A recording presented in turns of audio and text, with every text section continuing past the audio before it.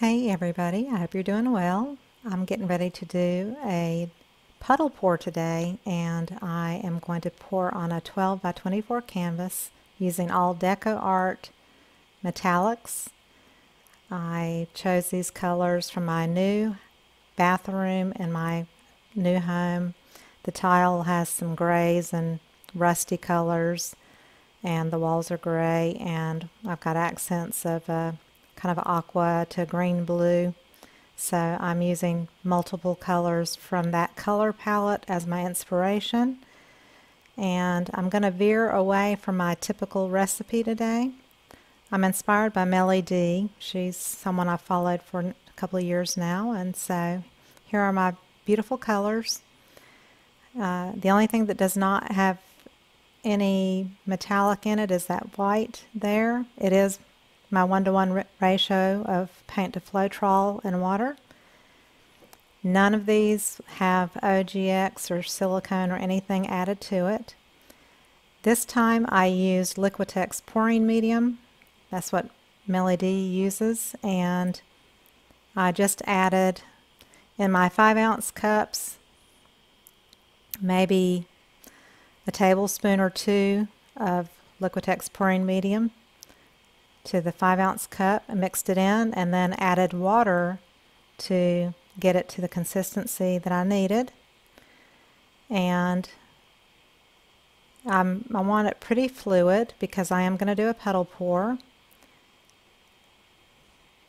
Now in the smaller cups I might have added only a teaspoon or so of Liquitex Pouring Medium and then water, but I did add a considerable amount of water to each of these as well, because with the Liquitex Pouring Medium it seems to be a little bit on the thicker side. So I'm just checking my consistencies here just to make sure that everything is really the way I want it. And I've just got a bottle of water here. Just some of these have thickened up since I mixed them, and I just want to make sure they're totally fluid. I want them to be able to move around on the canvas pretty easily. I'm doing a gallery wrapped canvas, and I want the paint to flow over the edges and make sure I have plenty for the sides of the canvas as well. So I'm just again checking my consistency, and I don't have to worry about stirring as much as I want because I don't have any OGX or silicone. So there's the pearl. This one is Mink Pearl. It's got a little bit of a pink cast to it. This one is Extreme Sheen Champagne Gold, which is so lovely. That's really one of my favorites. This one is Peacock Pearl, and this is the green metallic.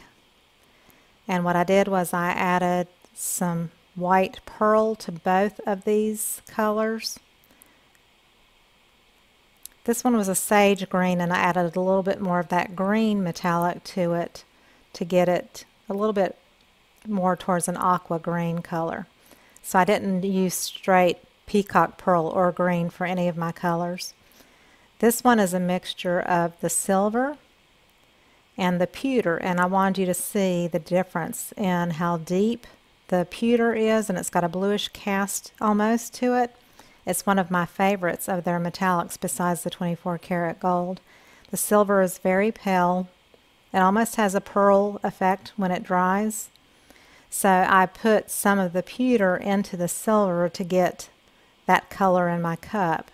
It's a little deeper than the silver that is straight out of the jar.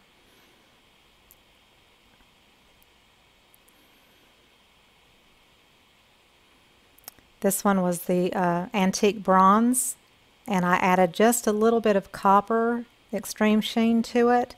The copper is very red, and I didn't want that reddish tone, so I mixed a little of the copper into the antique bronze color to get the color that I have in that cup. And then this one again, like I said, is just white mixed 1-to-1 with Floetrol and water. So here's my 12 by 24 canvas. Again, it's gallery wrapped, and I'm going to just do puddle pours.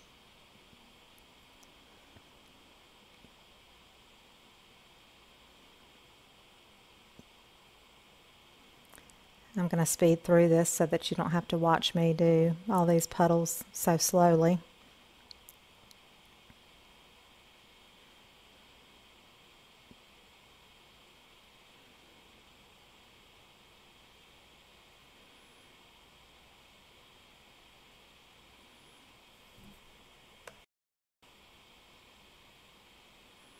They're quite lovely, even just in the puddles, not even tilting that yet. I think the puddles are really cool looking. You get a little different effect from a tree ring pour because it's not a continual circle. So that's the difference in a puddle pour.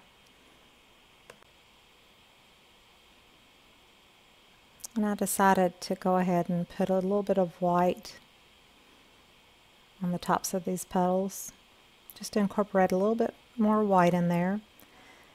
My walls are gray, but below the chair rail is a white beaded board, so I wanted to incorporate white. And I'm just swishing through to break up some of the circular patterns. I had one side of the canvas that it was starting to run off, so I had it propped with popsicle sticks there to keep it all from running off. Here comes the fun part.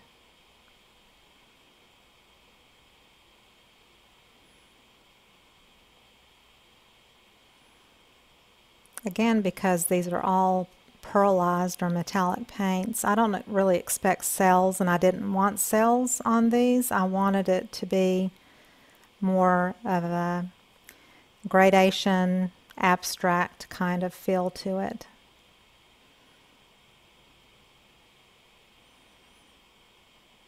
And I don't want the greenish color to be really strong, so I'm going to do some tilting to maneuver and get some of the green off.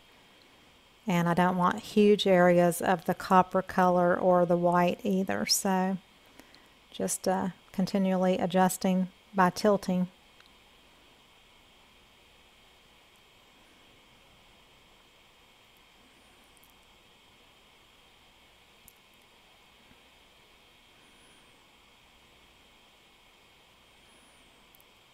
Sometimes the camera doesn't do it justice. These colors really are lovely together, considering they're all metallics especially. They're quite lovely. It was a really pretty blend of colors. Prettier in person than what shows on the camera.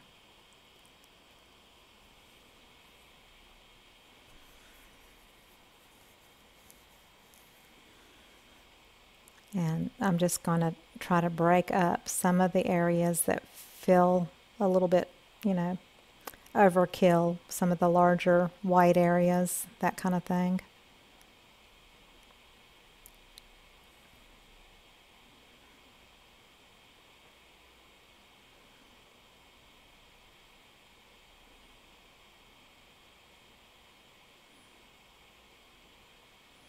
And I like to use a straw because it kind of breaks shapes up, and it'll kind of puddle back and make things look a little bit more haphazard. And I am doing a voiceover on this video. My microphone batteries were low, and therefore there was no sound.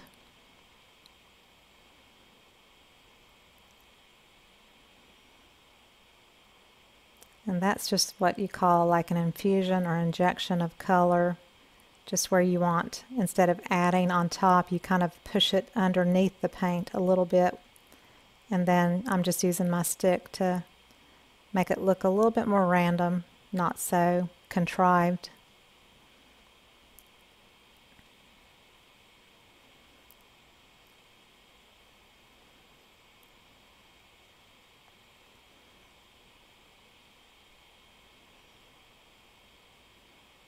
So here is an up-close version of it, just so you can see what it looks like.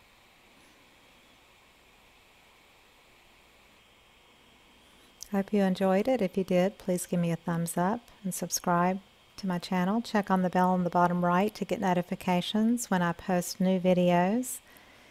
Check the links below my video where it says show more on your laptop or the down arrow on your mobile device. There's Amazon and PayPal, Patreon, my Facebook group if you want to come join me there. Post your pictures and make comments. We've got great artists in that group. And I'm going to save these beautiful drips for some jewelry and so forth. I love to save my paint drips and use them for other things.